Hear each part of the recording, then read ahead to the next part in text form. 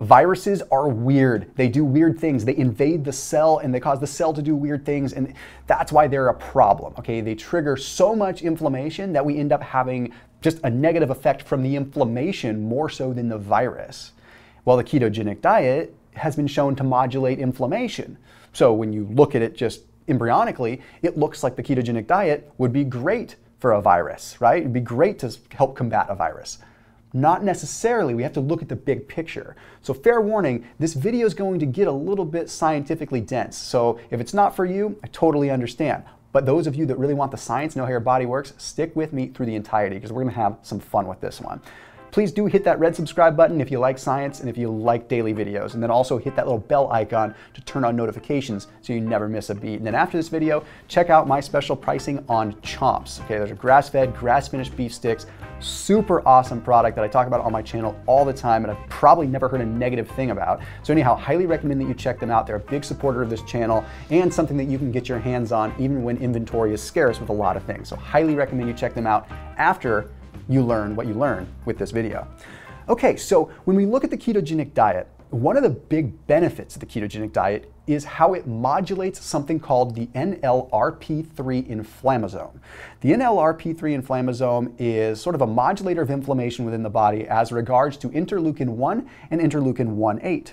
What that means in human terms is that NLRP3 inflammasome helps promote sort of the acute phase response of the immune system. And that is when a virus enters your body, NLRP3 inflammasome allows for the rapid production of T cells and the rapid production of immune cells to be able to fight something. So NLRP3 inflammasome is good and bad at the same time. It's bad if it's chronically elevated, but it's good if it's elevated at the right time. Well, here's the thing. We have to look at how it actually works. It's quite fascinating. When a virus enters your body and the NLRP3 inflammasome triggers the massive production of T cells and other immune cells, it wages kind of a war on our body, and that's why we feel kind of sick, why we get inflammation. But here's what's going on at a very fine level. T cells are the cells that would normally go and neutralize a threat very specifically. They are very specific. They're like a sniper. They can just hone in and neutralize the threat. But they take a long time to get set, to get their weaponry, to be able to find aim, to be able to finally neutralize the threat. So in the meantime, you need to have troops that can move in really fast and make sure the threat doesn't become too big. So visualize this. An invader comes into your country, okay? Well, you need to neutralize the invader that's coming into your country. But in order to do that, you need to have targeted ability to neutralize them. Well, it takes time to get that targeted ability to neutralize. So in the meantime, you send out the troops, the bombardiers, you blow them up. Well, that's great for a little bit until the sniper has a chance. But in the meantime, you just caused a bunch of chaos, right? You just caused a bunch of chaos. That's exactly what's happening when a virus enters your body. It's like the first phase response is, and all of a sudden you're like, that's why the flu hits you, and all of a sudden you're like, what? I was fine 2 seconds ago, and now I'm sick. Because boom, it just hit you like a lead balloon. And then the laser targeting starts coming into the equation. Well, if the NLRP3 inflammasome is reduced, then obviously this doesn't have as much of an effect.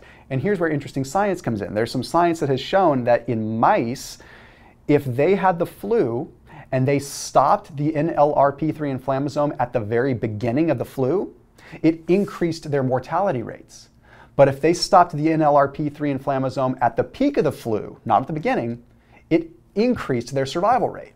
So what that means is we don't want to have the NLRP3 be low at the beginning. We actually want that to be elevated. We want a big, quick airstrike, and then we want the ability of the T cells to neutralize the threat. If we crush that too much, then the flu virus or the virus in general has the ability to just replicate and invade cells, right? So that's what makes it very, very unique. So now you're thinking, okay, I don't want to do the ketogenic diet. This doesn't sound good because I'm neutralizing or I'm stopping NLRP3. Well, here's the thing though. Most of the science in the ketogenic world surrounding the NLRP3 inflammasome has to do with the hippocampal region of the brain. It's mainly looking at neurodegenerative diseases like Alzheimer's, things like that. So it's not necessarily comparing apples to apples. Just because it's controlling and modulating inflammation in the brain doesn't necessarily mean it has that same effect at the immune level, but let's pretend for a second that maybe it does. If the ketogenic diet dampens NLRP3, therefore dampening the immune system, it may not be good right when you first get a virus or get the flu. But the modulation of the NLRP3 inflammasome later on is really good. You get what I'm saying? So the ketogenic diet is actually really good for fighting a virus later on. It's just not good at the very acute phase. Now, I have a lot more to say here, but one of the quick workarounds that I've hypothesized is perhaps if you're doing a ketogenic diet and you feel you instantly got sick, then maybe you might want to stop the ketogenic diet for a couple of days and then go back into it. But I have more to say. Our bodies are more equipped than that, right? So if the ketogenic diet is coming into effect when we're starving, our bodies wouldn't be very adaptive if we didn't have an ability to also fight infections when we're starving, right? How would our ancestors have ever lived through any kind of like virus? Well, that's where another thing comes in play. Something called gamma delta T cells. Gamma delta T cells are another immune response, and they're really cool. Their job is normally to prevent tumors. Okay, and the ketogenic diet massively increases gamma delta T cell levels within the body.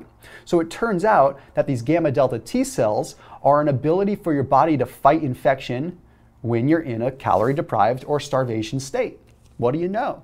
Well, these gamma delta T cells are lethal. They have the ability to kill the cell that a virus invades. You see, viruses cannot replicate or multiply unless they have gone into a cell. Okay, they invade that cell and then they bind to the RNA, DNA, and they actually replicate. That's what makes them scary, to be completely honest. So you have no choice but to actually kill the cell.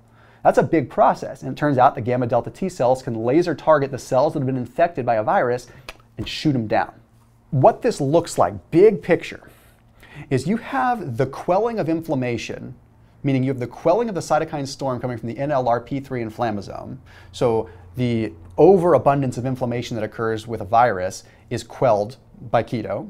But then you have an increase in gamma delta T cell activity, which helps neutralize the influenza or virus right at the beginning. So you actually end up slightly better off with the ketogenic diet and fighting a virus, at least based upon some of the research that I've been looking at. Now, there's one other metabolic piece that's really interesting, and this one is clear as day.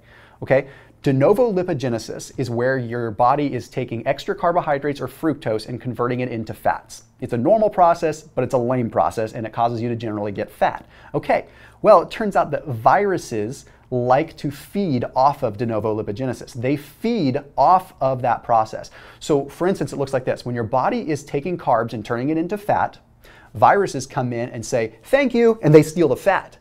Okay, and they steal that fat to build their phospholipid membrane and actually grow themselves and protect themselves. So when you're eating carbs, in essence, or eating fructose specifically, in essence, you could be feeding a virus. So the ketogenic diet, just simply by nature, by its absence of fructose and absence of carbohydrates, you at least lessen the level of de novo lipogenesis and potentially lessen how you're feeding that phospholipid membrane or phospholipid bilayer of a virus. So that's kind of an indirect way. So between the metabolic avenue, where you're actually physically not feeding a virus anymore, through the modulation of the NLRP3 inflammasome for the cytokine storm modulation later on, and then the gamma delta T cell activity for the basically apoptosis or killing of the cells that have been infected by a virus, the ketogenic diet could actually be very, very powerful. If you feel yourself getting sick, break keto for a couple days and then go back to it. Anyhow, I know it was dense. See you tomorrow.